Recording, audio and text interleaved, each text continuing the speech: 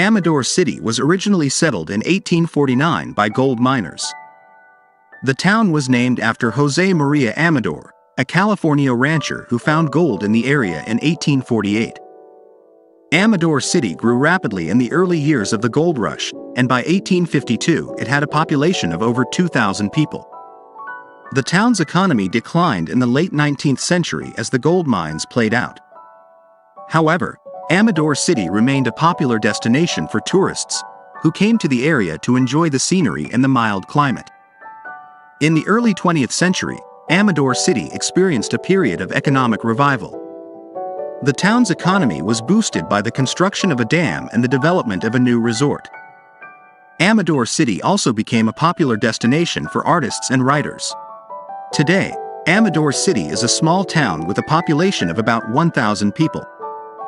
The town is home to a number of businesses, schools, and cultural institutions.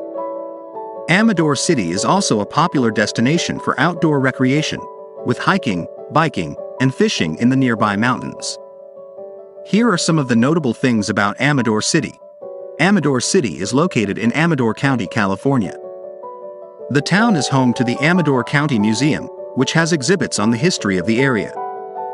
Amador City is also home to the Amador City State Historic Park, a former gold mining camp. The town is located near the McCallamy River, which is popular for fishing and rafting. Amador City is a great place to live, work, and raise a family.